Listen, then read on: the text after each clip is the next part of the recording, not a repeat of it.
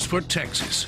With the 19th pick in the 2018 NFL Draft, the Dallas Cowboys select Leighton Vander Esch, linebacker, Boise State.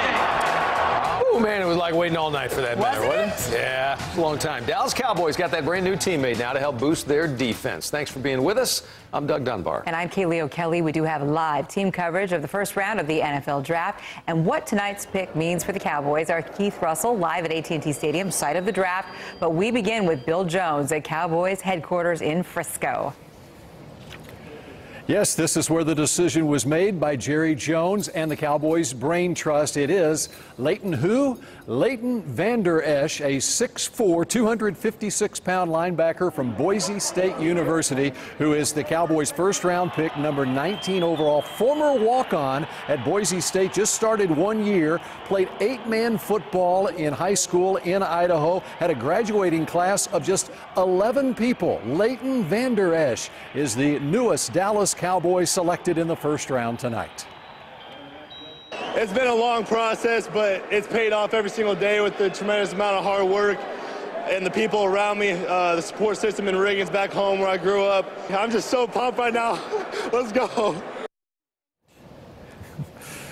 The Cowboys love Leighton Vander Esch, obviously. What do Cowboys fans think about this pick? Let's check in over at AT&T Stadium in Arlington, where Keith Russell is standing by live. Keith?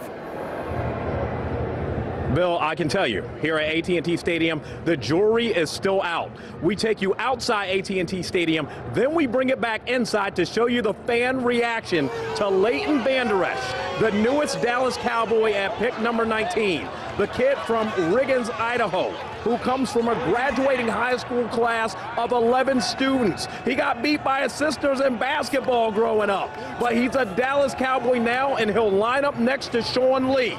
Now, earlier tonight, we were on the red carpet, and we said there was an omen, a sign of things to come when we caught up with Mr. Vander Esch.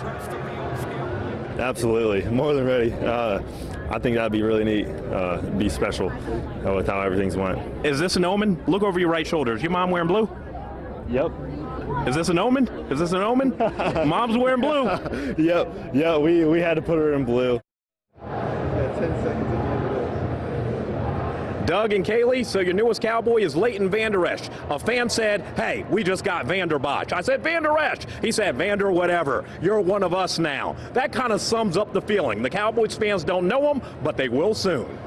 We're going to see some T-shirts out there for sure with hashtags, right? Thank you so much, Keith Russell.